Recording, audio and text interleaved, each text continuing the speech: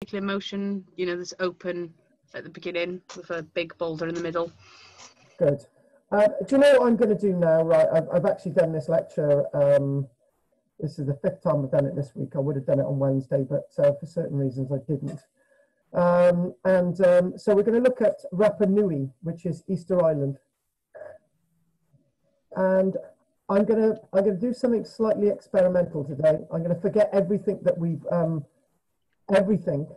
done this week, and see if I can approach them all from a different angle, which will be rather interesting. So I'm going to rip up my notes in front of me, and let's start from where we were. So it's known as Rapa Nui to the local people. Easter Island. It's the most isolated piece of permanently inhabited land on the planet. There are other rocks out there, but this is a small land mass of 66 square miles that has been occupied for a very long time.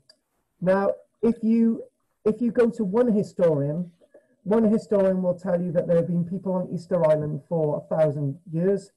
Other historians will say that there have been people on Easter Island who have been there for 2,000 years. Others will say that they've been on Easter Island for a lot longer than that. Other people would say that people have only been on Easter Island for 800 years. So I'm one of those that believes that people have been on Easter Island for about 2,000 years. One thing that we always think about when we examine Easter Island is the statues. And the statues themselves are the epitome of Easter Island. And then it takes us down a rabbit hole. And the rabbit hole is as follows. If you look at Von Daniken and Chariots of Fire, Von Daniken will say that the statues have only been placed on the island by aliens or another race. And up until the 1960s, mostly on the island of Rapa Nui, what we would see is just the top parts of the statues.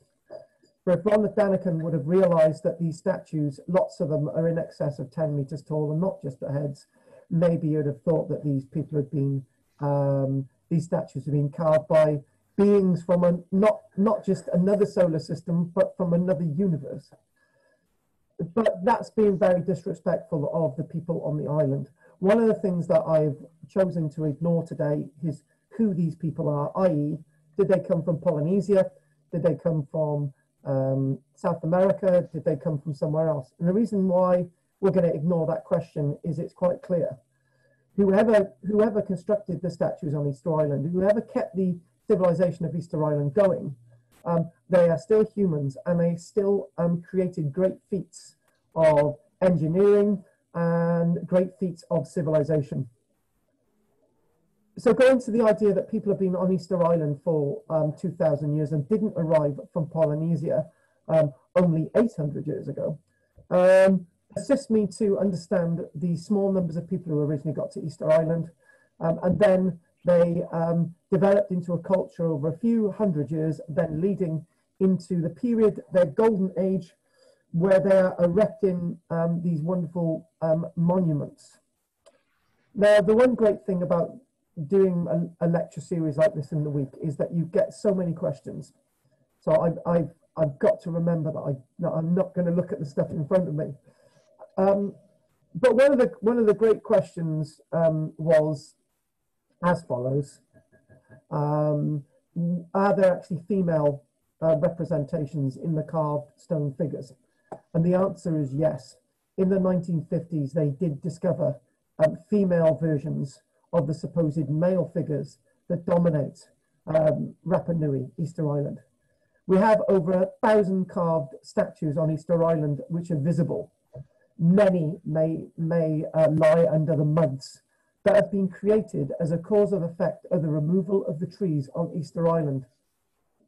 But the removal of the trees on Easter Island, the decimation of Easter Island, the climatic collapse of Easter Island was not totally the fault of the people of Rapa Nui. It was actually the fault of Westerners going to the island. Up until the late 1700s, Westerners on Rapa Nui, as they got to Rapa Nui, decimated what was left of the trees, the flora, the fauna, everything that was associated with the civilization. And within 100 years of contact with the Western world, the Easter Islanders, the Rapa Nuians, as a civilization collapsed. They hadn't collapsed at the point in time that Westerners got there. This island itself is extremely remote, and what we usually associate with this island are the statues and not the settlements of the people constructed by the native Rapa Nuians. Rapa Nui basically means big Rapa, because there's Mota Rapa, there's little islands, but those are uninhabited, little islands off the coast, not even the size of the likes of the island of Flatholm and the Bristol Channel. The one thing that we have to say is that if you open a book, it will immediately say that this is a Stone Age culture. It will immediately say that this is a prehistoric culture. The problem is they actually had writing. They not only had a language, not only had sense of communication, which we'd appreciate at this time in history, but they also had a written form of writing. And as you know, Jessica, the definition of prehistory is before writing. The definition of history is is at the point that writing's been discovered. These people had writing, so it cannot be said that they are in a prehistoric period. Just to wind Bill up, they carved these statues without iron tools. But then again, Bill, this is not granite. This is quite soft. This is a volcanic tufa, so it's quite easy to carve, Bill. Using obsidian axes, which we've got lots of evidence of, which are associated with volcanic activity. This is a volcanic island. Now, looking at this illustration, this map, tells you a few interesting things. So what we're going to do, we're going to do a bit of annotation. If we go with that there, if you get an idea of scale, that's 5 miles. So you could say 5 miles, you could say 10 miles, 15 miles, no more than 20 miles across. So this is not a massively long island, but it had taken you a good day to go from one end to the next. What you do see on the island is lots of volcanoes, and these are dormant or now extinct. This is where we need to look at Orango, and this is also where we need to look at the wonderful site of the Great Quarry, associated with the quarrying for most of the statues on the island. Now, Anne will no doubt have seen this book that I'm actually going to show you. This is a first edition of a book entitled Kontiki. This book itself is entitled Kontiki and I. This is written written in association with Eric Hesselberg, and an explorer that we'll all be aware of, a certain man by the name of Thor Heyerdahl. This was his expedition of understanding, his expedition of trying to understand if you could get from mainland Chile to some of these outward islands, like Easter Island. It's best not to call it Easter Island. It was so called Easter Island down to about, and Anne's, Jessica, am I sounding loud and clear? You sound clear to me. I'm not sure about everyone else. Your sound is still a bit fuzzy. Anne, if my sound is a bit fuzzy, it's you. Do you know, I love passing the blame. You know what I mean? You set a light a house with your own matches and you can blame somebody else for it. It's great. So, and by the way, Anne, right, it's probably a washing machine on in the background. Oh, hang on a minute. Somebody else has written a message. I just put my hearing aid in.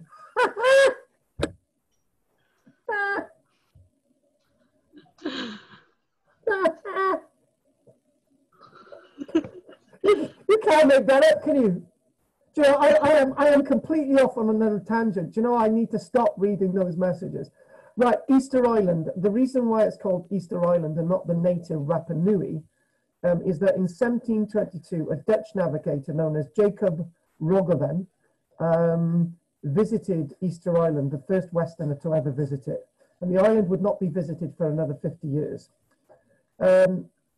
It's very much thought now that not only was an island still in its throes of culture, it was still erecting statues. It still had the Birdman festival that they'd have every single year. This was an island still going places. This wasn't an island of arrogant, ignorant savages running around the place. This was an island still of trees, which is a rather interesting thing. Jessica, you know what's sometimes good? Admitting that you're wrong. If I was doing this lecture 5 years ago, I would say that the civilization on Easter Island was wiped out well before Westerners got there. And secondly, because the Easter Islanders have cut down all their trees. Both of those have turned out to be complete lies. And you know what?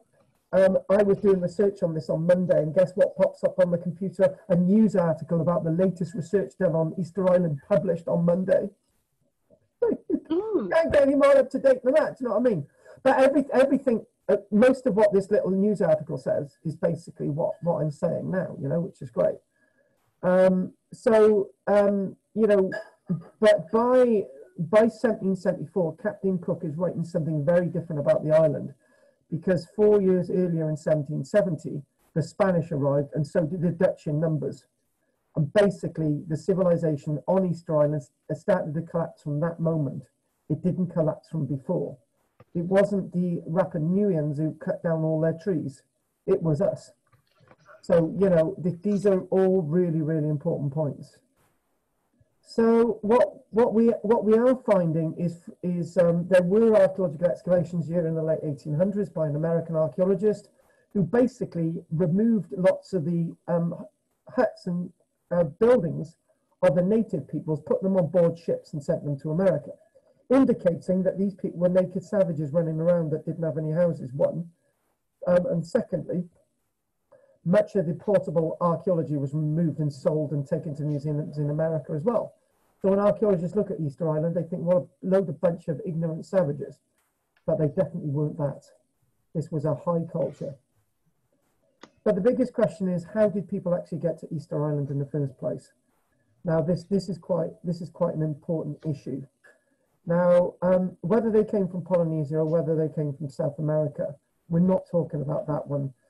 But if they are coming from South America, they would have had to have traveled 2,500 miles. Well, actually, 100 miles under that, which is a long distance. Or if they went from some other Polynesian islands, same distance, these people jumped on board boats and not knowing where they're going. Now, these are really all important issues. Now, the question is this. What makes somebody leave their home into the ocean, not knowing where they're going, having to travel for up to 50 days to find a landmass? On board that vessel, you'd have had to take in family, your wife, your children, other people in the community. You'd have had to have taken drinking water, food to eat. If you're going to colonize somewhere, you'd have had to take your chickens, your rats, pigs and dogs. If you're in North America, you'd have taken your turkeys with you. You would have needed to take bananas, sweet potatoes, taro, breadfruit, depending on where you were coming from, all these different sort of places.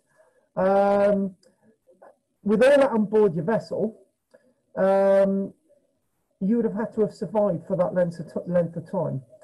And there's one interesting thing that we do know about Easter Island. Whenever people got to Easter Island, or from wherever people got to Easter Island, they went there in one moment. What we're saying is that if you want to do the analogy, what's the best analogy? Okay, then human beings go to the moon. The Americans, that's it.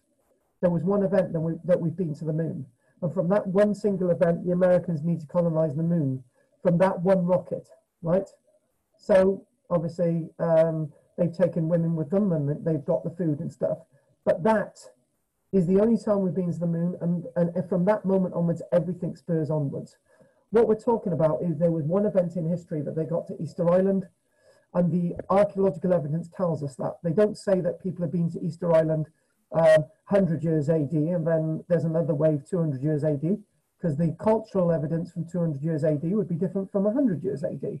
500 years AD would be different from 100 years AD. You'd be able to see waves of people, differences in people, differences in technology. So what happened with Easter Island, they were isolated and they evolved from that moment. Garden of Eden, Adam and Eve, job done. This is what we're talking about. I don't know if that's the best analogy I can come up with, but it certainly tells us why a small group of people then expanded over 1,000 years, and then to actually start carving these statues and to actually start building them. So in other words, it's the idea of determinism. We determine what we're doing. Let's determine our relationship, right? So our relationship is to get married, have children, get jobs, a car, whatever, and then grow old and die, right? In that, there aren't other people coming in to, and so on and so on. And it's just that analogy that you're going in one direction. That's determinism from one point. It's not that sense of diffusionism. Diffusionism works where you get constant waves from Egypt, or you get constant waves from America, or you get constant waves, and they keep influencing you. The diffusionist way. Let's diffuse the information. Let's diffuse the coffee and that sort of thing. So it's likely it was just one wave of people who got there. There may have been occasional wreck of a ship, a boat on their shore over that period, but the main influence is from that small group of people. This is what we're seeing. How these 24 people on board a boat that must have been the size of Noah's Ark to carry all their supplies on, how they managed to evolve into 10,000 to 20,000 people within 1,400, 1,300 years, I don't know. Right? There's so many questions. But what we've got to do is talk about the realities of these people and their movement in civilization.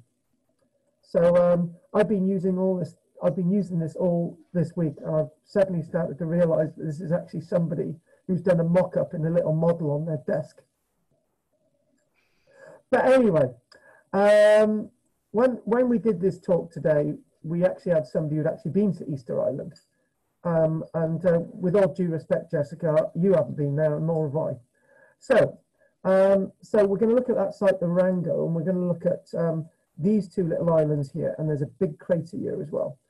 And what we do have is we've got this Rano Varaku. Now, these are really two important locations on the island. And one thing that was basically thought, was asked in the week, was did these people on Easter Island occupy the inland areas, like these mountain ranges and stuff? Up until this morning, up until the end of the lecture this morning, I would have said it's likely, but we don't have the evidence. And then actually somebody reads out and they says, actually, what the most recent research is that people lived in this, people lived beyond this coastal zone, and there was agriculture way into the interior, or people lived and between the trees and all these other things. And along the coastal margins, a fine coastal margin, this little coastal margin, they erected these statues, which actually makes some sense with what we're seeing, but not all of this actually makes perfect sense. So there's the isolation of Easter Island. So if we want to sort of look at the Easter Island, that there's the sort of closest Pacific islands. There's sort of South America, North America, the other islands up to the north. So wherever's actually going to you, it would need a substantial effort to get there. People are just jumping in the ship and just going there. In other words, it's like pointing up into the sky and suddenly landing on the moon. This is what we're talking about. It's pot luck that we land on the moon. You could keep going, but you're going to end up dying because you're going to run out of supplies. This is what we're talking about. Yeah, it's the thing. If you had 100 rockets on this planet and they all went up into the sky, at least one would land on the moon. That's what we're talking about. One group of people eventually got to Easter Island, and whatever happened to everybody else was nobody's business. Lots of what we do know about the island is that at one point the island was completely commanded in trees. There were trees absolutely everywhere. So you can get to Easter Island today. So these statues, on the island, there's over 1,000 statues that we know of. There are probably quite a large number buried in the ground by all the landslides associated with. Hello? Sorry, you literally froze them for a second. But can you still hear me? Yeah, now I can. All right, okay. Michelle, any chance of a drinky, please? What would you like? Coffee, please. Coffee? Yeah. Right. So one thing, in your learned thought, Jessica, do these statues look as if they've been standing for 300-400 years?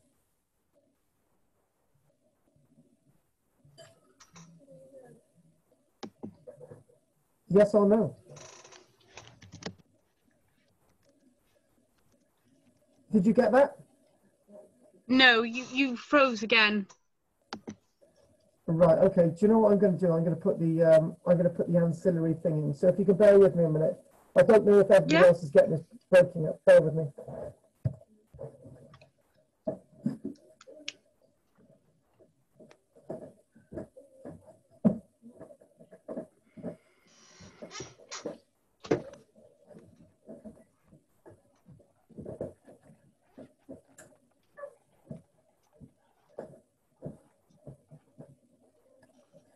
Do you know, could it actually be your end that's doing that Johnny Depp?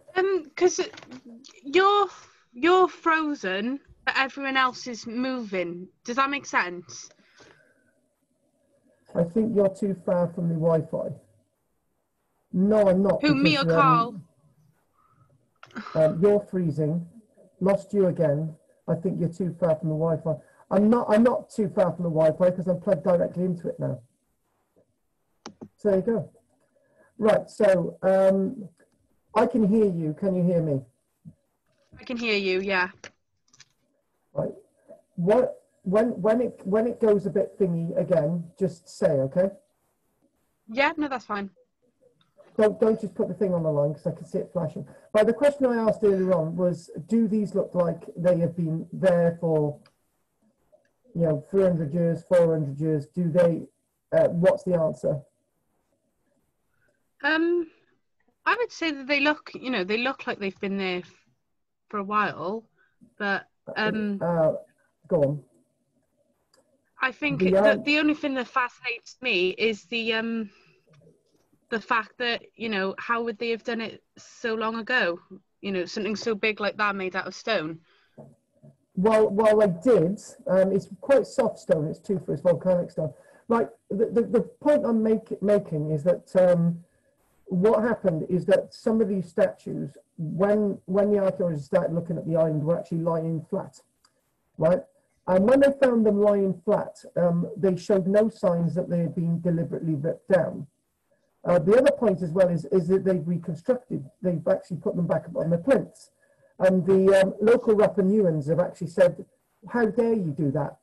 Yeah, they're down on the ground for a reason. Why do you do that? And the archaeologists and historians and conservators are saying, oh, we need to put them up because they may have fallen because of an earthquake, or they may have been pulled down by a Christian missionary, or you guys may have pulled them down. And the Rapa Nuians are saying, well, hang on a minute, maybe they hadn't been erected in the first place.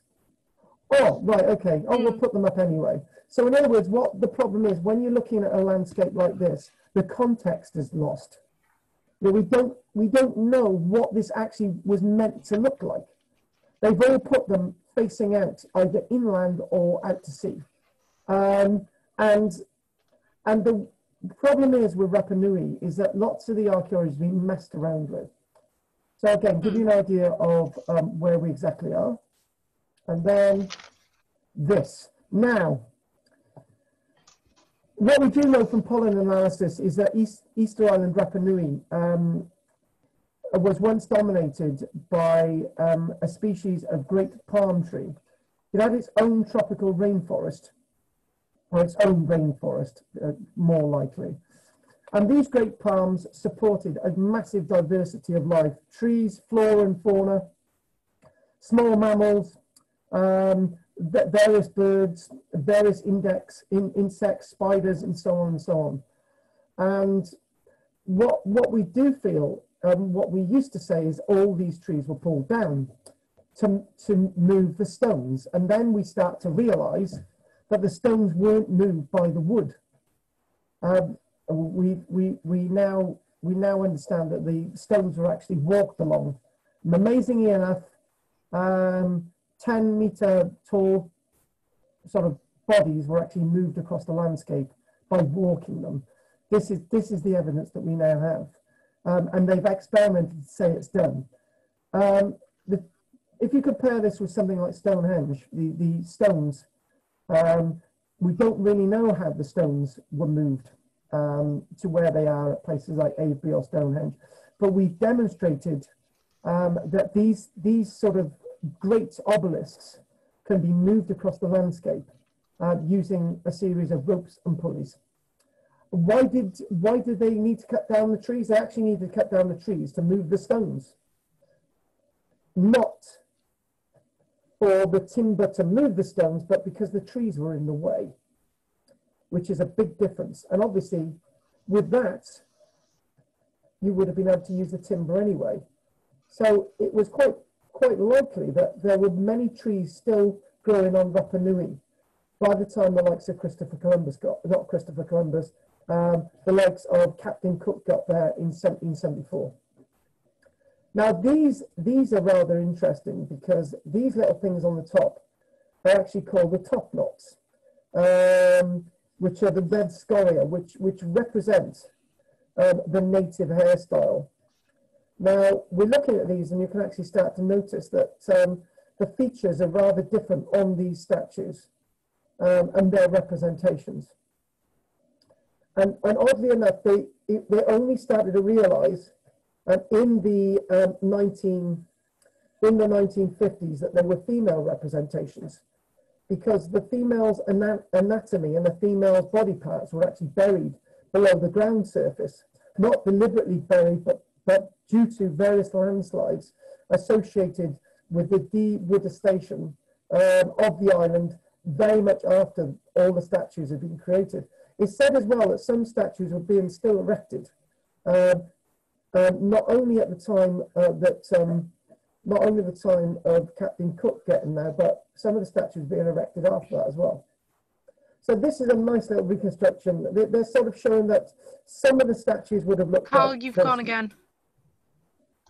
Right, what I'm going to do, I'm going to bring somebody else on just to sort of test this out. 1 second. I can hear you again now. Right, I need to see if it's your side or somewhere else. It's saying here that your network band is low on the screen. Okay. Now you've gone. Okay. Pat, I'm unmuting you. How am I sounding today? Well, kind of like you're close to the microphone, you know, and it just sounds loud, yeah, and close. Sort of. That's what made the fuzzy sound. Right. So what about if we take this down a notch? Is that working? No. Yeah. That's working. About the same, but it's not quite so fuzzy. Okay. I don't know what's happening today. So obviously we've got these representations, and obviously back to the palms, and this is what the island may have looked like back in the past. And you can imagine a group of people getting to the island thinking, well, we can use this for building material, we can use this for roofing material, we can use the raw timber itself for canoes and so on. Now, what is good is that when you get little articles that you can actually find, and they actually completely agree with your lecture. So you've got Easter Islanders' native civilization was only destroyed after European colonizers reached the isolated nation in 1770 and brought with them disease, slavery, and murder. A long-held theory claims the native society collapsed around 1600, but we now know that that's not true because it was still flourishing into the late 17 and early 1800s. European settlers arrived on the island. It was flourishing with lots of descriptions. It only started to collapse when lots of people were dying from disease, murder, and slavery. we're told of a little trick that was used in the late 1850s. A group from Chile went over to Easter Island, and they basically said, "Oh, do you all want to leave Easter Island for a new life?" And hundreds of people said, "Yeah, that sounds like a good idea. Do you want to work on our plantations?" And they said, "Oh, that sounds like a good idea." This is the Rapa Nuians saying this. That sounds like a great idea. Anyway, they got on board the boat, and as soon as they got on board the boat, they were placed into irons, and they immediately become slaves. So this is the type of thing that's happening. So the epitome of Rapa Nui is these faces. You know, you'd see these heads looking out at you. They are all different, and again, the general thinking has been that the society that Europeans saw when they first showed up was one that had collapsed. Our conclusion is that monument building and investment was still important parts of their lives when these visitors arrived. And again, that idea of another archaeologist saying that Polynesian seafarers got there in the 1200s. But as I've said, the problem is with the Polynesian seafarer theory arriving there 800 years ago is that they arrived and they started carving the statue straight away. Yeah? What's wrong? Nobody can hear me. Hello? Hello?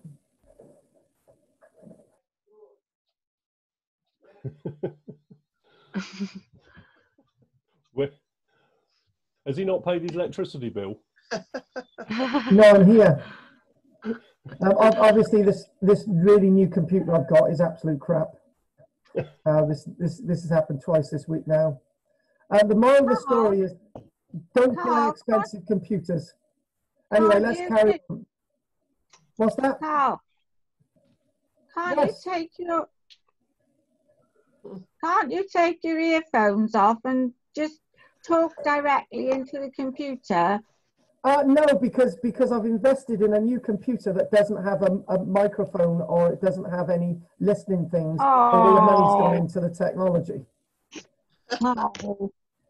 So that's been a bit of a mistake. So I tell you what, I'll go over to the new computer. Hang on, the old computer. Hang on.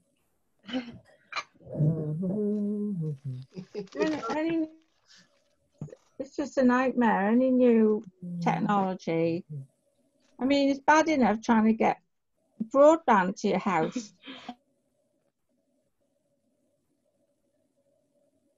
That was a waste of money, Michelle.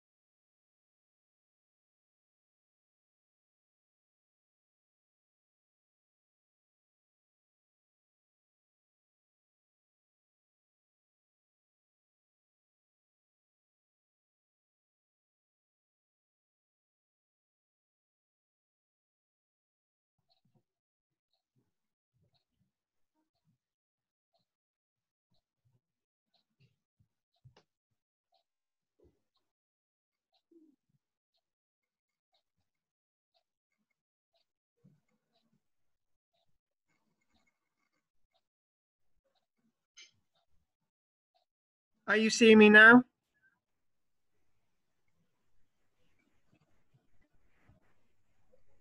I can see the top of your head, Carl. Right. Is that clearer? The picture is not great, but I can see everything. Right. Okay. Right. Okay. For a tea break, I think. Oh, right. Yeah, it's probably about the right time to have a tea break, actually. Right. You save up to bloody buy something, right? And it's absolute shite. You're freezing again. It stalls on you. Oh, great. Oh, there's a very handsome man there. Not me. Yeah. What? So there should be. Oh my God! You're not get. Yeah. Okay, we'll take a break. Okay. One thing you could do for me while everyone's gone, I'm having trouble getting your last notes. The server, for some reason's rejecting them. I don't know when you got time. No rush today. But if you could resend it. Yeah, I tell you, I'll resend it now. Right. Okay. So if we, do you know what? Right, we're into the second half. Hopefully, nobody's going to interfere with me. Okay. Fine would be a chance. I better do this then. Yeah. I didn't even ask you, Henry. So what we were looking at before I was disturbed before the break, right? The general thinking used to be that as the Europeans arrived on Rapa Nui, the Rapa Nuian civilization had already collapsed. Now, this is where we were before the break, even though you've probably missed most of the lecture, right? That doesn't seem to matter. So our conclusion is that monumental buildings and investment were still important parts of the people of Rapa Nui's lives. And you know, we were discussing before the break as well about, you know, whether the Polynesians got there in the 1200s or people got there 2,000 years ago. And I said, well, it's unlikely that people who got there only 800 years ago would have developed a society quite rapidly to start creating these monumental carved stone statues and so on and so on. And you don't just turn up on an island, start felling down the trees to build statues, right? There's more to life than that. So obviously I believe it's a society that's evolved. And this is my thinking. We do actually have limited historical evidence from the West, and we actually have limited historical evidence from the Rapa Nuians themselves, because most of their text has not been transcribed, which is a shame really, because that would be able to tell us everything about Rapa Nuian society from the level of what the Rapa Nuians felt about themselves. Once Europeans arrived on the island, there are many documented tragic events due to disease, murder, slave raiding, and other conflicts. So not only did the Western point of view change things, but also the Rapa Nuians had a different sense of who they were and a different sense of perspective. Now, going back to what I opened with at the beginning of the lecture, I wanted to sort of try and keep away from lots of those things that I had written down throughout the week, because lots of people have commented about Easter Island, and everything that people were saying was quite valid and quite interesting. But one of the key issues that I have been examining this week is away from, you know, who got there. I have concentrated on just a few areas. And one of those few areas is in regard to these wonderful statues that you have in front of us. Now, these carved statues are very near the place that is popularly referred to as the quarry. So what we need to do is just quickly show you that the Ranu Raraku quarry, it's believed that most of these heads, these bodies, were actually taken from a quarry at Ranu Raraku. But there's other evidence to say there's quarries on the island elsewhere as well. So back to this point, the point is that that's one that's actually laying flat. That one there, it's laying flat, and there's others around as well. So the point being is that they would have been carved out of the rock, horizontally, diagonally, maybe some vertically. Whichever way these were carved, there is a point that at some point they were put directly vertically, like these ones in a completed form. We do know that they're carved on the front, and there's intricate carves on the reverse. Now, the point that I've been seeing all week is multifold. But up to half of all the statues carved on Rapa Nui, Easter Island, are actually more or less within yards of the quarry. And you're thinking, why would a statue like this that's been perfectly formed not move anywhere? Why didn't it go anywhere? And you start to think like a Westerner, surely this is like a production line and they would have been moved to this part of the island. But if you've got over 1,000 statues on the island, some buried under 5, 6, 7 meters of mud, you know, why weren't they moved? And I'm thinking like a Westerner, again, why weren't they moved? And then you start thinking, maybe the whole quest of quarrying these things, carving them, is part of the event. And then the other part of the event is actually to raise these things up. That's another event. And maybe that's the whole process. Why do we need to position these somewhere for them to be deemed as religious or ritual objects? They don't need to actually be cited anywhere. Now, there's a story that I've been banding on all week, and I'm gonna say it as it is, because at this point I need this story before I go any further. I've said this before, but I'll say it in the right context. One of my lecturers at the University of Highlands and Islands, a chap by the name of Professor Colin Richards, who actually became the new professor of archaeology at the University of Highlands and Islands. I was there when he was one of my early tutors when he turned up. In one of his lectures, he said about his visit to a Pacific island. And I said, that's a great story, been to a Pacific island. And he said he went there to study ethnography. He went there to study how people relate to the history and archaeology, how it all works, right? Anyway, he woke up this one morning to a tap on his door. So he's got a tap on his door. And he opens up and somebody says, there's something going on this afternoon. And he says, what? We're moving a stone. And he says, oh God, wow, we're moving a stone. How heavy is this stone? It's 5 tons. And he said, you what? You're moving a 5-ton stone? Yeah, we're moving a 5-ton stone by hand. And he gets really excited about this. Anyway, he knows, being involved in experimental archaeology, that moving a 5-ton stone needs to be done with pulleys, levers, wood, grease. It needs to be done by drilling a hole through a stone, dragging it along, and you need at least 15 to 20 archaeologists to move even a 2 or 3 ton stone, let alone a 5-ton stone. Oh my God, this is amazing. So anyway, he goes out and it's described more or less in the middle of the street, and there's a big group of people around.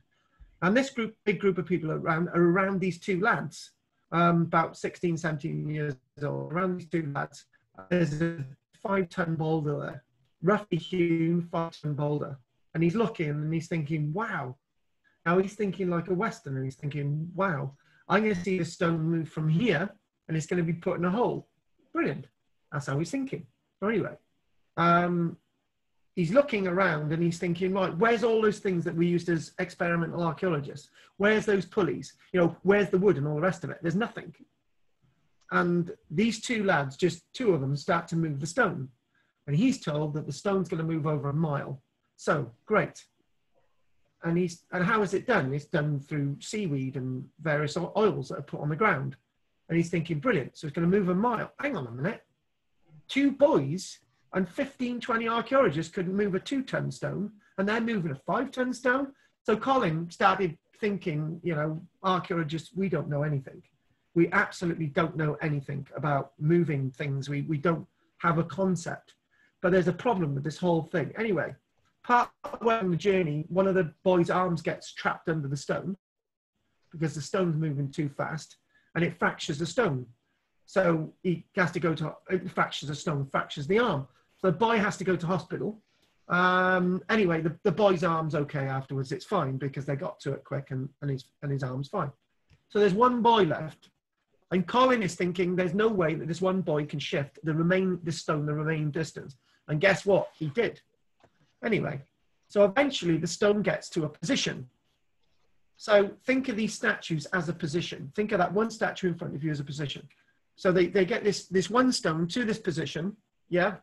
And And he looks around and he thinks, wicked.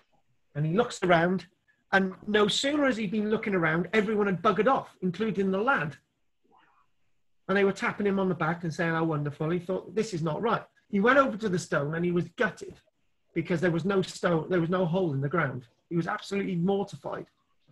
Anyway, he thought, oh, that was an absolute waste of time.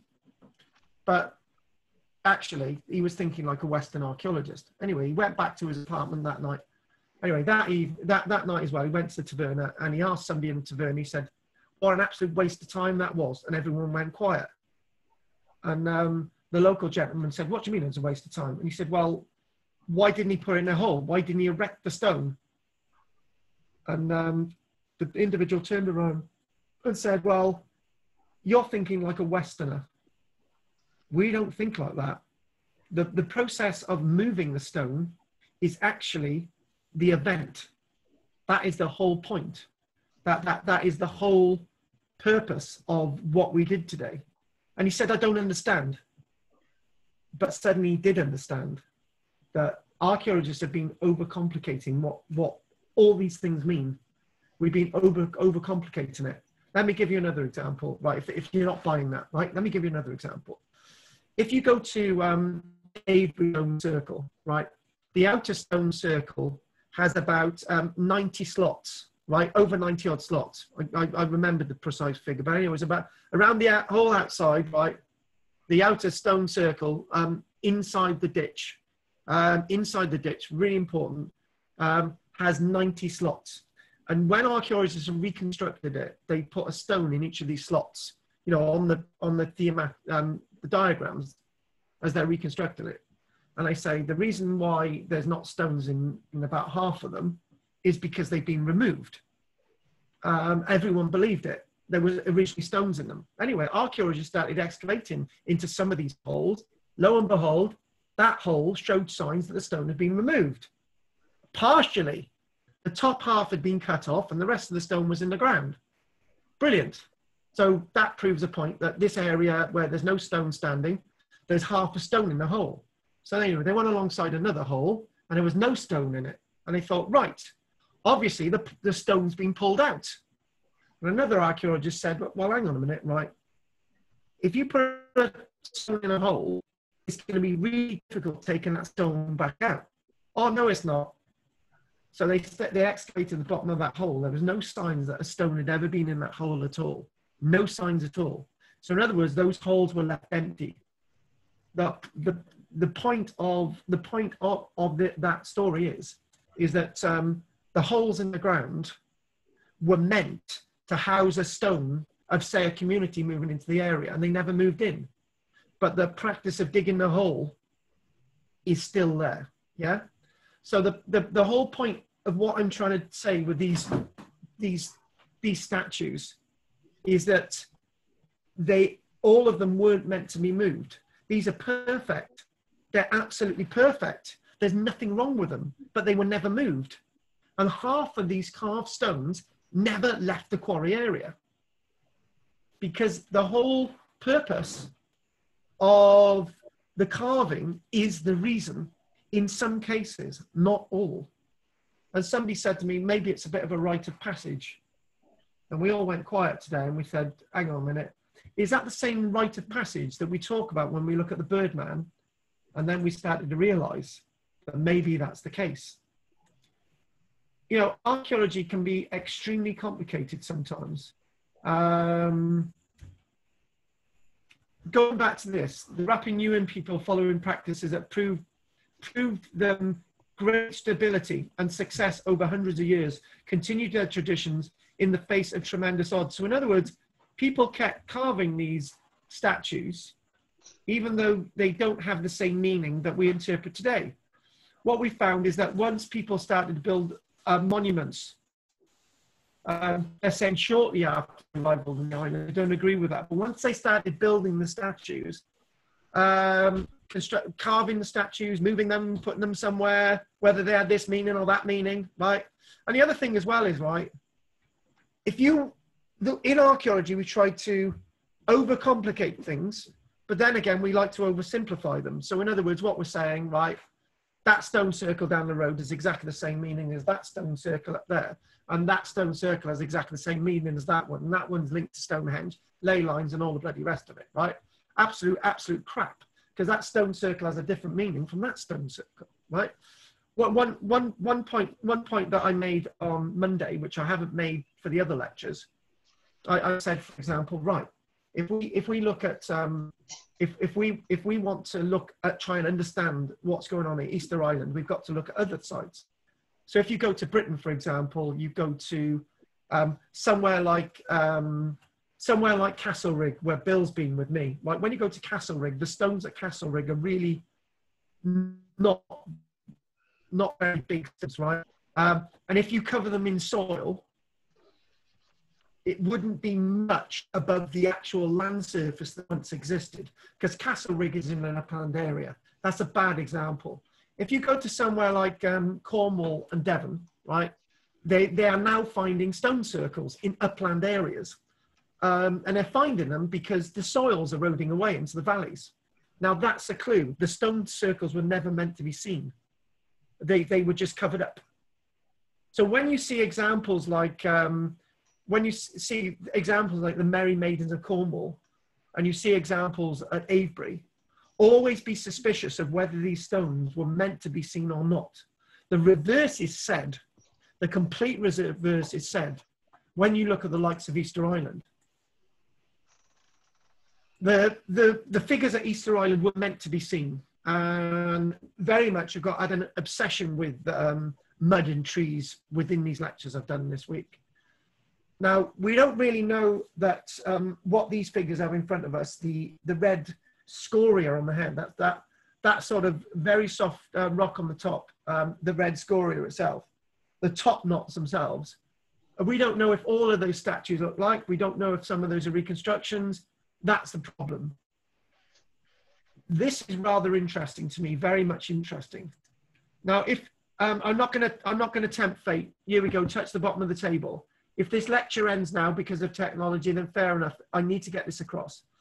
Now, everything that I've said two things. I've said it used to be thought that the Westerners, you know, the Dutch, the Spanish, after they started colonizing Easter Island, were using Easter Island from the fact that 1722, the Dutch named it Easter Island because of Easter Sunday. Let's go into the modern period. When they got there, it's very likely that statue that you see in front of you at Ranu Raku, the quarry, was completely exposed. What am I talking about? How can it be completely exposed? Look at the amount of soil that's built up.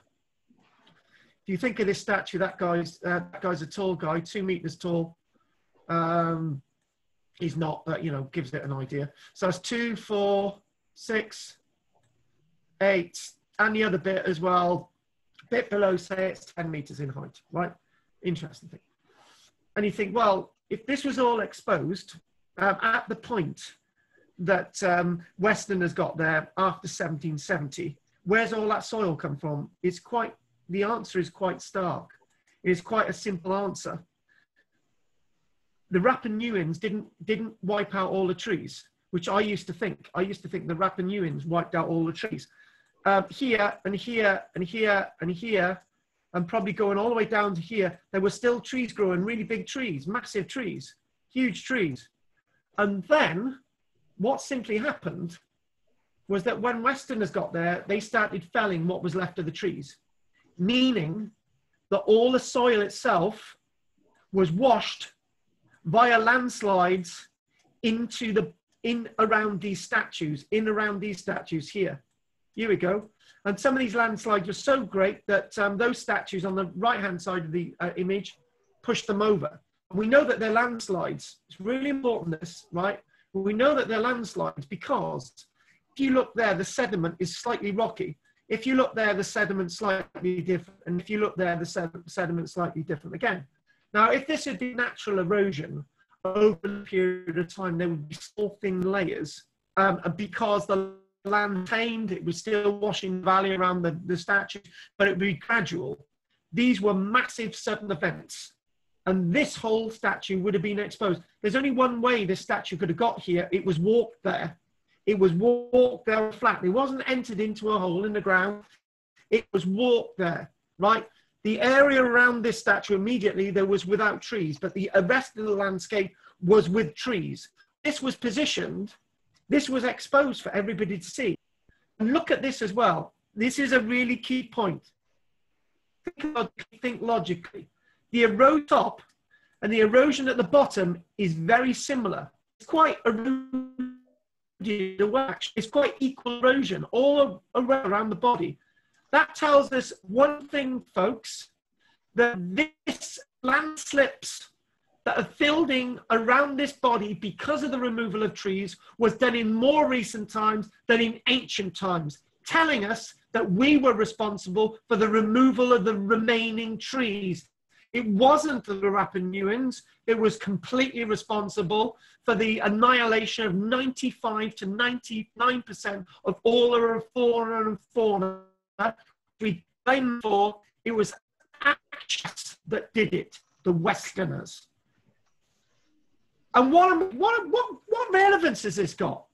Why am I going on about this so much? The reason why this is so relevant is that when Westerners got there in the 1770s, they said that the local fuzzy wuzzies were wandering around naked and that they weren't capable of creating anything like this. Hence, you get into the 1960s, you think about Von Daniken and fire.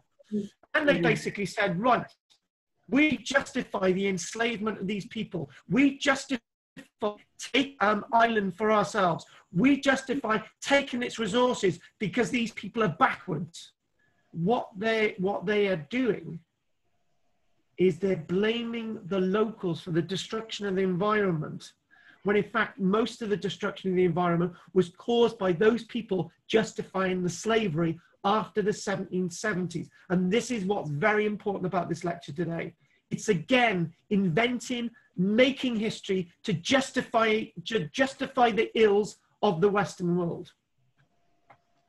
And if anyone's thinking I've swallowed a manual from Black Lives Matter, think again. All I'm doing is teaching real history and archaeology. Again, everything that I've just said, this is in this article. And you know what? It's so good when you read an article that's dated Monday, July the 27th, 2020. Easter Island secret stone statues, hidden bodies. When I read this on Monday, I was in heaven. Hidden bodies discovered by archaeologists. We've hardly excavated any of these complete bodies. There they stand, removing the soil from around them. So this offers us great new information. Known as the Maui by the Rapa Nuian people, these stone figures, who created the figures in the tropical South Pacific. These stone figures, we do believe, yeah, I'll give you that. There's one thing I agree with. They're being erected probably from around 1,000 years AD to about, they were still believed to be still being constructed in the 1700s. But away from those dates, the main period, the great phase of building are those dates in front of us, even though ones are going up before and after. Nearly half are still at Raraku, the quarry. There you go, half. Thousands of them, thousands and thousands. You know, when I mentioned there's 1,000, somebody said, no, there's not, there's a lot more than that. And then I realized that under those muds, there's more. In the sea, there's more. We have nicked a load as well, you know, all those things. And what they are starting to do, this is really interesting. The reason people think they're only heads is because 150 of these statues at the base of the volcano are hidden in all these muds and silts. This is how they're famously regarded. You got a wrong portrayal of what we've got at Rapa Nui. Some are looking inland, and some are looking out to the sea. Some are looking at their ancestors out at sea. Some are looking at their ancestors inland. Some are protecting the people inland. Some bodies are buried around these statues. And then suddenly you realize that there's more than one reason why these statues are erected. So why not the ones in the quarry are just left, just abandoned? Do you know what? If you want to talk about whether I'm right or wrong, listen to some archaeologists who say about this is an abandoned stone circle. They just started building it, they just abandoned it and decided to move somewhere else. Did they abandon it, or was that actually what they were meant to be doing? Who's to say anything's right or wrong? Do you know what? When I was, one thing I learned when I was taking my little girl Kerry Ann to playgroup, right? I always used to interfere in little games and stuff. And then one of the women in the playgroup said, "What are you doing?" And I said, "I'm playing with my daughter." And she said, "No, you're not. Let your daughter learn." And I said, "I don't understand." And she said, if that's a house to her, that's a house to her. But it's not to me. And she said, exactly. Allow her to make mistakes. Allow her to believe what that Play-Doh snake looks like a snake to her. It doesn't mean to be a snake to you. And then I started to realize, actually, do you know what? I've been wrong. Whenever we look at archaeology, we always interpret it to our best way. Bill's been to Roman forts with me, right? But Bill knows full well that not all Roman forts are square or rectangular. I can give you examples of Roman forts that are not square or rectangular. Yeah, all Roman towns are not square either. If you look at the likes of if you look at the likes of Colchester, if you look at the likes of Verulamium, they're not all pocket form. They're not all the pocket diary form of archaeology. Unfortunately, we tried to put things into brackets and categories. This is rather interesting, you know, a bit more about the erosion theory, a bit more about the trees, a bit more about all these other things. This is rather interesting. Jessica, are you still there? Yeah. Now, here we go. I'm going to test you and embarrass you. I'm sorry. We've got carvings there, and the carvings start to fade further up. Okay. The soil level is as indicated. All right. What does that tell you? To me, that I would suggest maybe is faded due to rain and other elements. Yeah, and the question I need to ask is, when were these carvings last exposed? Well, I'm not sure. Obviously, before it was all covered in soil. Yeah, that's it. That's the answer. And when could this have been covered in soil? When you said about the whole of the Europeans coming over, taking the trees Bingo. and the sort of the landslide. Bingo. That's it. That's more proof. That is it. That's quite comprehensive. That is quite a comprehensive description. So in other words, we've got a civilization that could have continued. And, you know, I have been wrong in the past myself. You know, I used to say that, that there's something really important what I'm just about to say. I used to say that the Eastern Islanders deliberately destroyed their environment to cut down all the trees to move the statues. Well, you don't need any trees to move the statues. You can walk them along with ropes and pulleys. I've got an illustration of that, right? So why do you need to remove all the trees anyway? There's no logic for it. Have Pacific Islanders removed all the trees from every island they've been to? The answer is no. Why are they going to do it on Easter Island? Why do you need to cut down all the trees? If you cut down all the trees, it uses energy, right? And you've got these beautiful resources of trees around anyway. They grow fruits, for example. Animals fly around in them. How could I be so stupid and dumb and thick to think that these people are going to destroy their own island? The only people that's destroyed their own island is people coming into it that don't understand what this island is about. Arrogant, ignorant foreigners.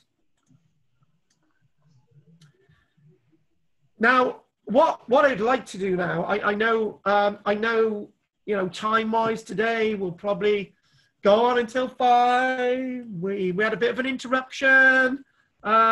Bill's got to, I don't know, have a bath and all these other things, but we've still got a few things to do, right?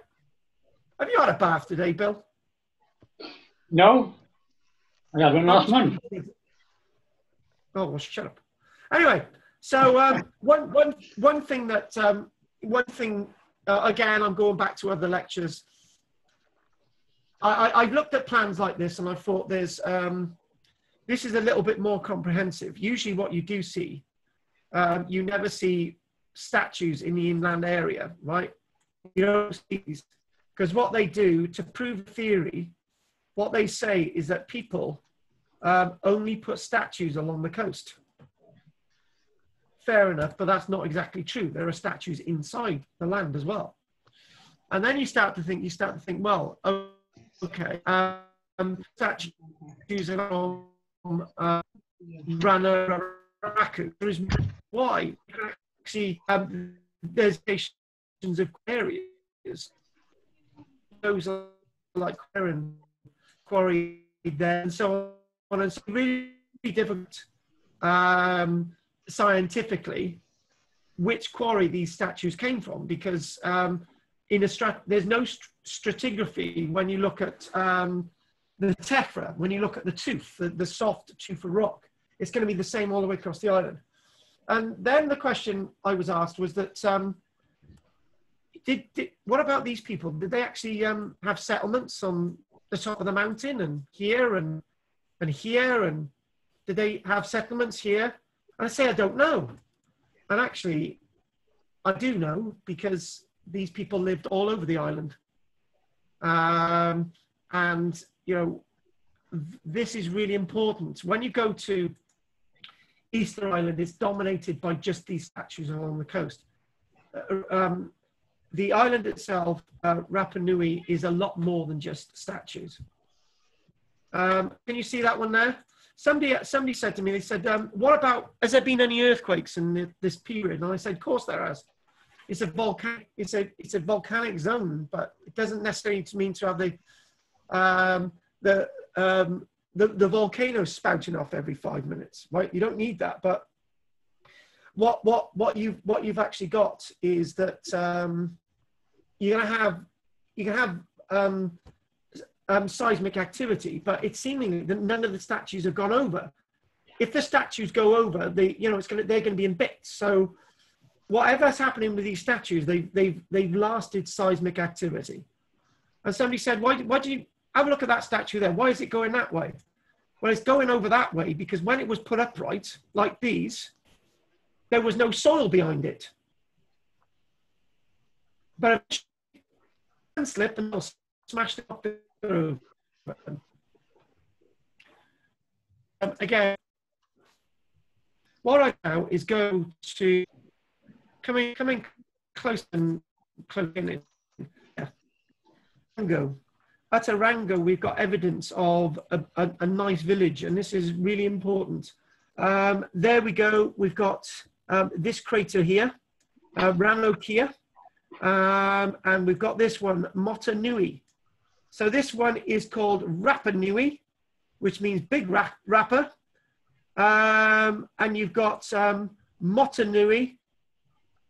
You've got Mota Kaukau, and you've got Mota Nui, which would be medium island or small island. So what we're going to do is look at the Birdman Festival. So let's go directly into that. So clear all that. So we know where we are. So when we look at the next image, we're looking at Mota Nui. Mota Nui, there we go. Now, that's a lot small. Well, it's not massively smaller than Flatholm, but it's not a big island. So here we go. Here we go. Let's go. Let's talk about this. An annual chief or birdman was chosen each year at the ceremonial village of Orongo, which is just sort of over here. And the point is that each of the villages on the island of Rapa Nui and their chief would select one of their boys to represent them.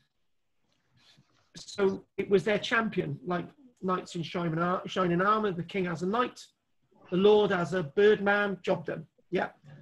So they all went to once a year. They all went to the dry stone cobbled houses that were perched high on the cliff between the Ranokaya crater and the ocean, which we've already shown. Each of the candidates had a young man to represent him. Many didn't live. Every spring, these unfortunate young men had to make their way down the sheer cliff, 300 meters to the shore. So let's give you an idea of that. There's the crater. Hang on. There we go. They got to go down these. That's 300 meters. So these lads are crawling 300 meters down to the base. Some would have jumped in. Many died. And then they would swim over 1 kilometer to this little island here. Our little island, Rapa Nui. They would swim all the way out here. And they would be on a bunch of reeds through shark-infested swells and strong currents to the largest and most outermost islet, Rapa Nui, where they waited, sometimes for weeks, the arrival of a migratory seabird, the sooty tern. And how do we know this? It's being written down by Christian missionaries in the 1840s. So this practice is still going on. There's no way this practice would still be going on if these people were backwards, and if these people had destroyed their culture. This was a practice that was still going on, but it was outlawed by Christian missionaries. The aim was to find his first egg, the sooty tern. The winner would swim back with the egg and then climb back up the cliff with the egg in their headband, and his master now became the new sacred birdman. So in other words, these people would have to get back with the first egg. Tell you what, if I was isolated on an island, I would kill everybody else, and I would be the only person who would end up getting the egg. So job done, Bill. Isn't that a wise strategy? Yeah. Yes. Because it's said that lots of these lads would fight over the egg. So instead of fighting over the egg, if you kill everybody else, then you're the only one to get the egg. Arongo's rich rock art is festooned with carvings of the birdmen, which we show 1 or 2 images of that. And sometimes it actually shows somebody holding the egg, which symbolized fertility. So this system eventually got to an end, and that's that wonderful crater. And if you look there, that's actually the remains of these buildings. So we've actually, you see those little buildings there? I will show you an image of them. I've got one image towards the end. And again, when you think about these people, it's a lot more complicated when you actually get into it. Very complicated. That's known as El Gigante. Now, you know what I said earlier on? Some were carved horizontally, some were carved diagonally. That one's carved diagonally. And Bill, they did not use iron chisels simply because this is quite soft rock. So before you go off on one, Bill, no. This one's called El Gigante. They believe that this may have been up to 20 meters in height plus. And then you get the horizontal ones. And then you get me wanting to answer the following question. How do you get these out of the rock in the first place? Well, you don't. That's my answer. You don't. I want to sort of go back to what I've already said. Maybe the process of carving was the process, and that was why. But there's a problem taking this out of the rock. Not only have you got this overhang to contend with, can you imagine, right? Somebody's then said, right, to get this out of the rock, you've got to remove this overhang. In doing so, removing this overhang would damage the statue. So again, I think the process of carving is actually the process. This was never meant to leave the rock. Ones that were hacked out of the rock, however, were then placed erect. And you would definitely need timber for that, or would you? Could you do it with pulleys? Now, this is a rather interesting one. We know all of what I've said about the mud and the trees and the events and all the rest of it. What happens after time is, obviously, if you leave these exposed, you lose all these angular natures of the carving, quite really fresh. And obviously these are being buried. And again, this is more evidence to say that they were still carving these up to the very point that Westerners got there. Some say this is wrong. Reconstructing these is wrong. Putting them back up is wrong. Because one, maybe some of these were deliberately taken down by the Rapa Nuians because they didn't feel they needed them. Maybe some were never erected in the first place. And others were torn down by missionaries. Some of the beautiful rock art near Orongo. And again, that's more of the statue that we saw earlier on. Somebody said to me, they said, well, Carl, what if you move these things on wooden rollers? I'm thinking, well, if you move these things on wooden rollers, not only may the wood be harder than the rock, as these roll along, you're simply going to lose the detail. Because if you're going to roll these along, right, the point is, this is very close to the right?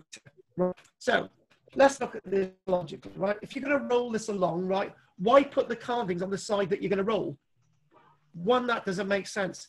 Two, why erect these alongside the crater if they're meant to be moved somewhere else? So the only way of explaining that is they're going to be walked there, if they're going to be walked there in the first place. Now, this is a symbol associated with the bird man. There he is, ready to jump into the water, to swim out to that wonderful island of Rapa Nui. And again, these people are beautiful carvers. And before you say it, Bill, this van, and we'll leave that there.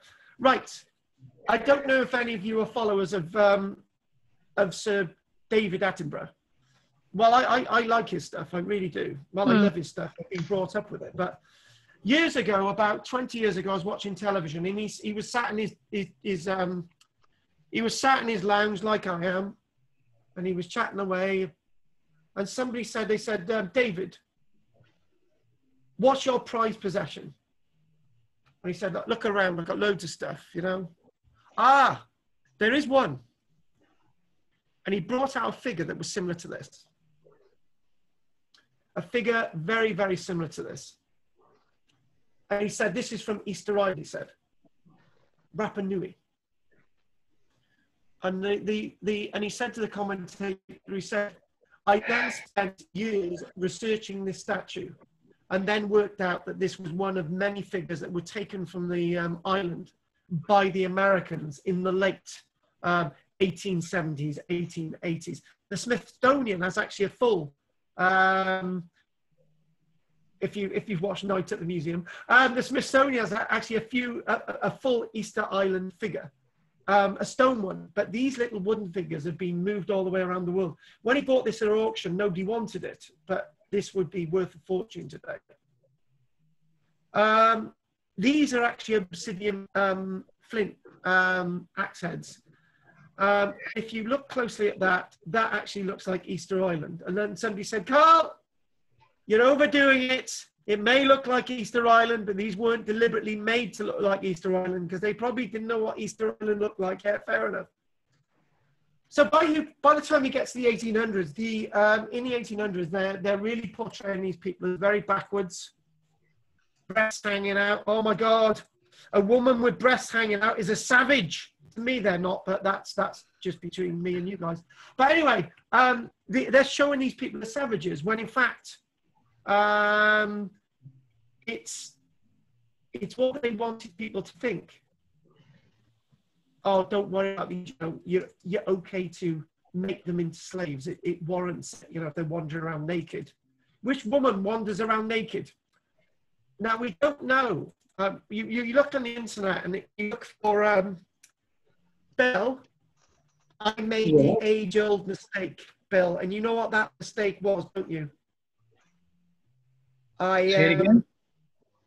I made an age-old mistake, Bill. I typed into the internet, looking for an Easter Island woman. You shouldn't have done that.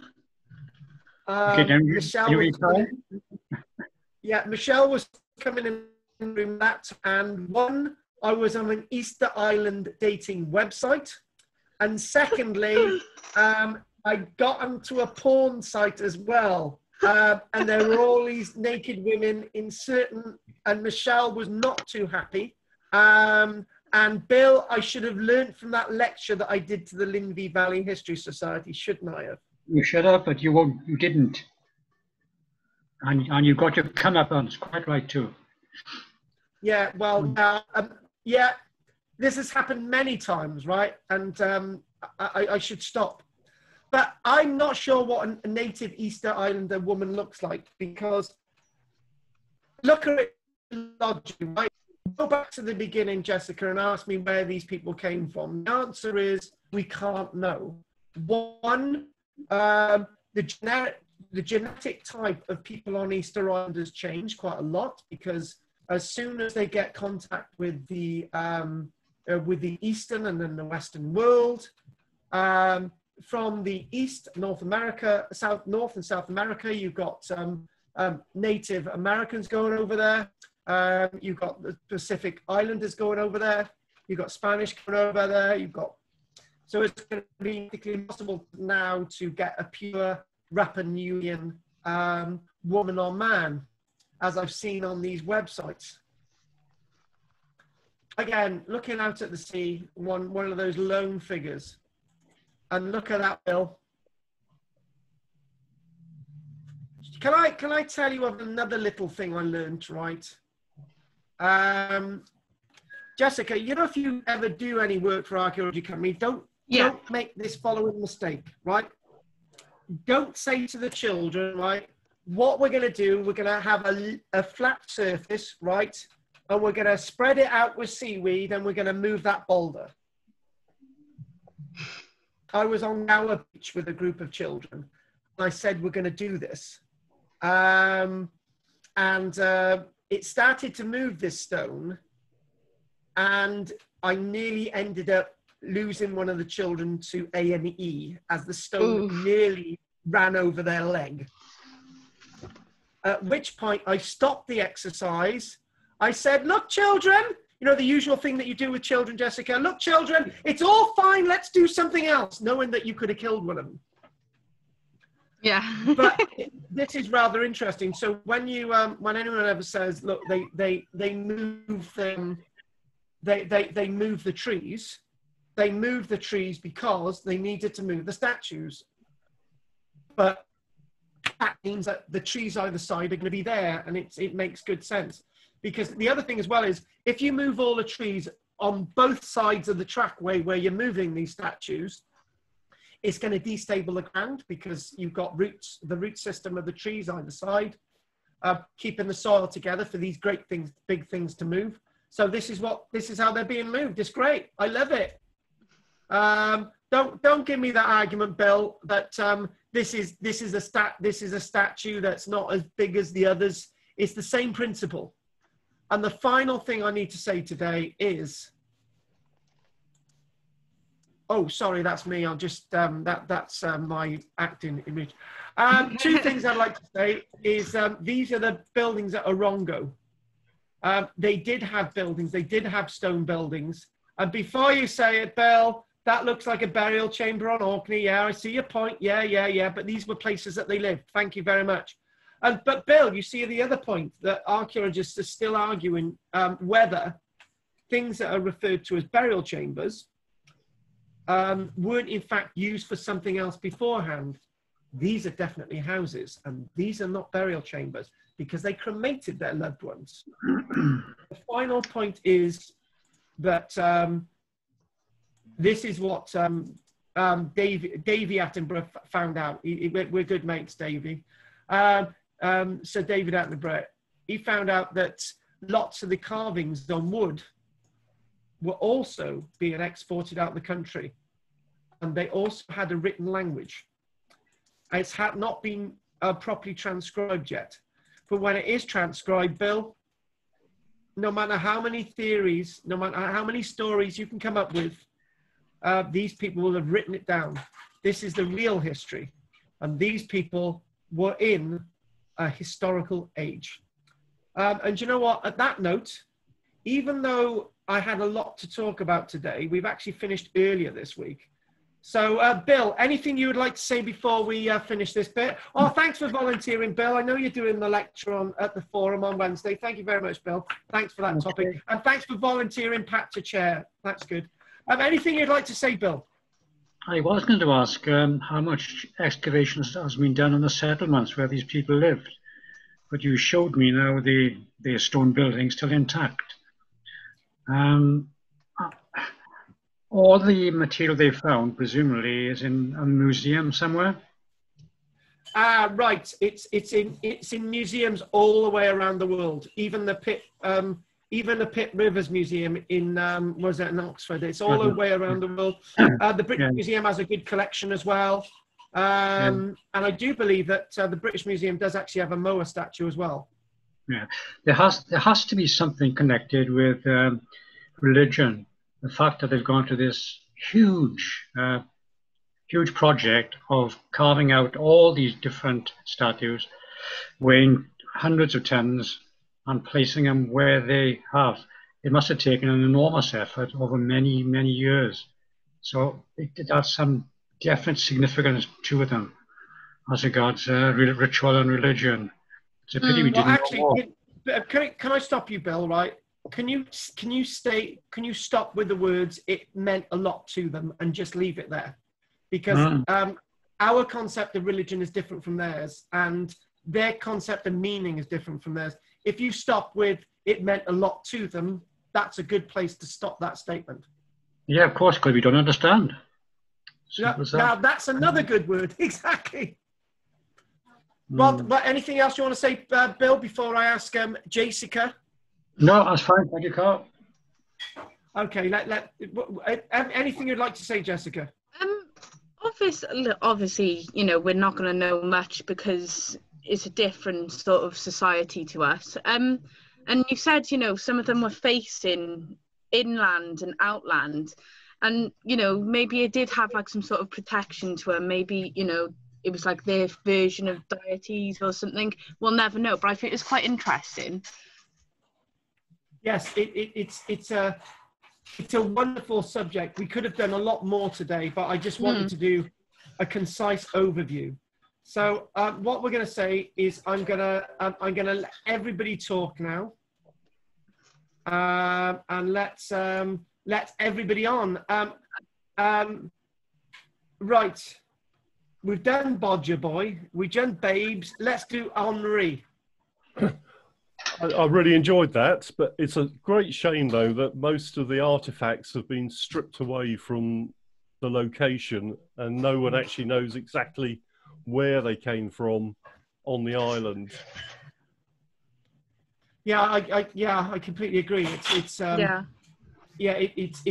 tremendous shame that the context has been lost, and the biggest crime in archaeology is to reconstruct things in the way that the archaeologist thinks that they're reconstructed. You know, for example, reconstructions that I know of, if you go to the likes of Tinkinswood Burial Chamber, the archaeologist J. Ward knew about wrongful reconstruction. So the areas that he reconstructed were using the herringbone chevron, and the original stuff was the flat stuff, because he didn't really know whether his reconstruction was right or not. So that's good reconstruction. I've been to a Roman fort in Cumbria called Hard Knot Fort. The archaeologists reconstructing the Hard Knot Fort didn't immediately rebuild the fort. Basically, there's a thick black layer of the actual Roman and the non-Roman above where the reconstruction is, because he wasn't sure. If you look at Cardiff Castle, William Burgess in the late 1870s, 1880s, when he was rebuilding the wall around Cardiff Castle, Instead of saying what we'll do is we'll do a complete limestone rebuild. Nobody's going to know the difference between Roman and modern. You've got the Roman limestone, and then you've got the red Radler sandstone above it, and then he's done the reconstruction above it. I think the wall at Cardiff Castle is a bit taller than it should be, right? But then again, William Burgess is not saying that that's the Roman reconstruction. He's just saying this is the Roman stuff, and you can make up your mind. That's what they should be doing on Easter Island. And actually, this is what the Rapa Nuians are saying. They're saying, hang on a minute, right? This is our bloody island, right? This is our culture. We believe that you should leave everything as it is. You've done enough damage. And this is exactly what the Australians are saying now, the Aboriginals.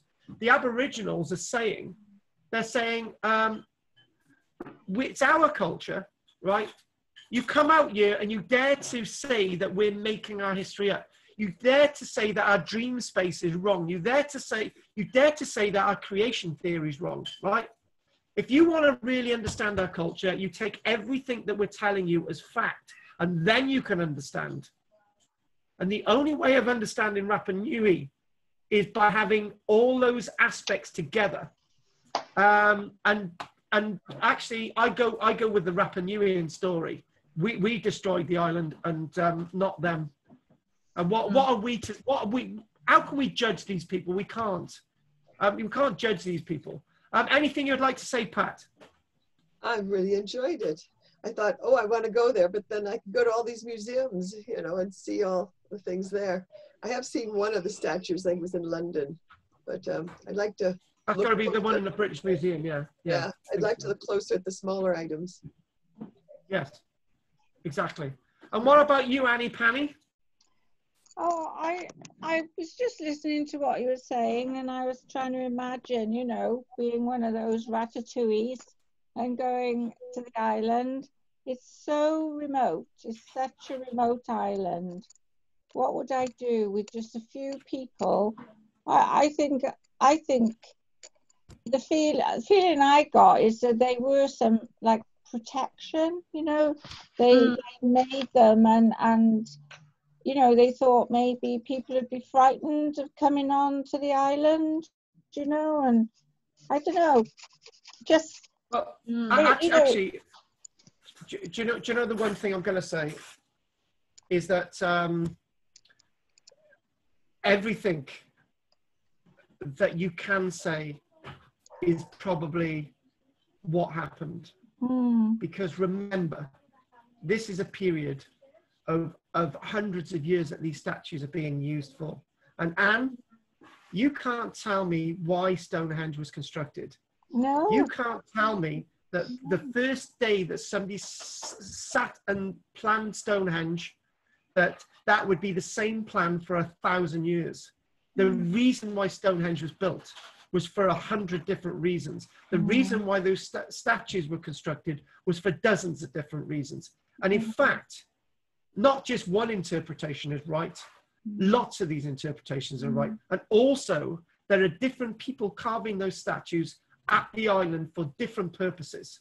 So you could be right. I could be right. In fact, we could all be right. And there's no reason why we can be wrong. And that's very important. So if that's everything everybody would like to say today, if that's everything from you, Anne, then I'm going to say we'll be doing the Nabateans next week. And the Nabateans, Petra, the cisterns, the loss of the buildings, and all the rest of it, sand. I'm looking forward to doing that. Obviously, we've got the lecture on Saturday. A ghost walk does return in August, and see those next Wednesday. And obviously, I need sort of personal details to sort of be able to deal with situations. If you can get them to me, anything will be kept in confidence, and I'll probably put that in an envelope, put that in my bag, and we'll leave it there. Yep. Hopefully I'll never need it, but I don't want the same thing as Dennis happened to happen again. If anyone wanted a little chat afterwards, then it's very welcome. And if anybody's got anything else to say, then say it now. But if not, thank you for joining us today. Bill, have you all enjoyed it today? Yes. Yeah. Great. Yes. Thank you. I did understand it. I did understand where it was in history now, and you know where it was. I understood it more. Yeah. Good. Yeah. That's good. Thank That's you, what Carl. we've achieved something. That's good. So so I'm going to say if you're all going, if anyone wants to stay and chat, then it's fine. If not, I'm going to say goodbye to Bill, Anne, Pat, Henri, and Jessica, and I will hover. Oh. Thanks, folks. Thank you very much, and all Thanks for joining us. All stay safe. And you. Bye there. Oh, yes, stay safe. Please stay safe. Yeah, that would be very, very useful. Carl. Yep. Hang on a minute. I'm just writing something down a minute. Hang on a minute. Yeah, no, that's fine. You stay there. We've got. There were 7 of us today, wasn't there? Yeah. And Pat and Jessica, and there was me. Was there 6 or 7? How many of us were? I think there was 6, but 7 counting your other screen. Oh yeah, that's Dave.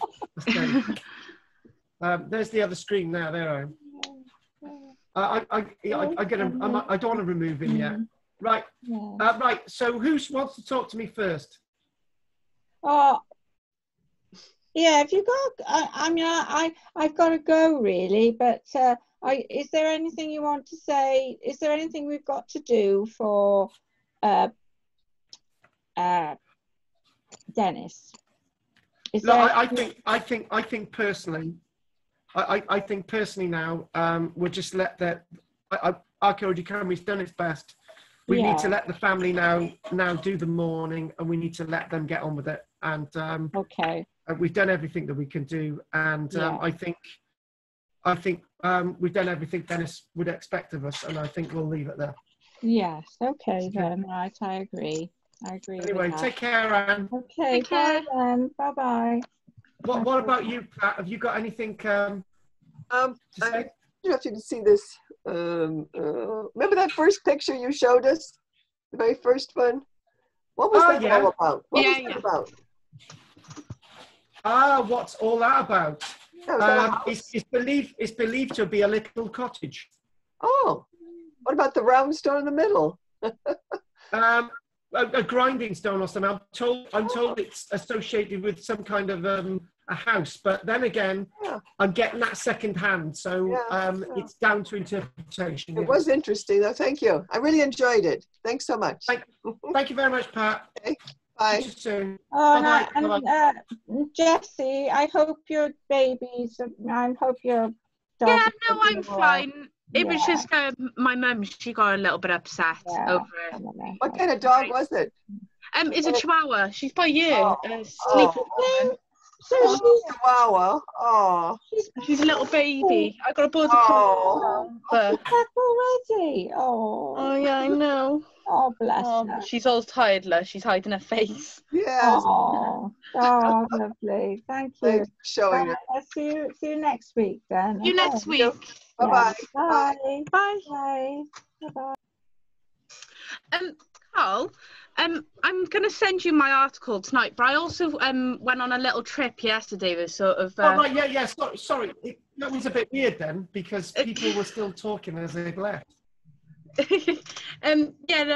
I've got the article ready now to send off to you after we finished. I also went on a little trip yesterday that involved some history. So do you want me to send that over to you as well as like a little tiny article? If you've got a few photographs, that would be great. Yes. Yeah, and I got photos as well. Good. Right. Okay, that's cool. I was just double checking with you. All right then. No, that's great. Anything, we'll put that in the next newsletter, and we'll if you join us tomorrow on YouTube, that'd be great. Yeah, that'd be perfect. Ta-ra, Carl. Take care of yourself and keep safe. I will. I'm gonna. Yes, I've got that tomorrow. I'm gonna take tomorrow morning off. Yeah. Have a nice rest. Yeah, I will. Okay, I will. Yeah. Bye. Take care. Thanks for all that. See you tomorrow on YouTube. Bye. Bye. Bye-bye.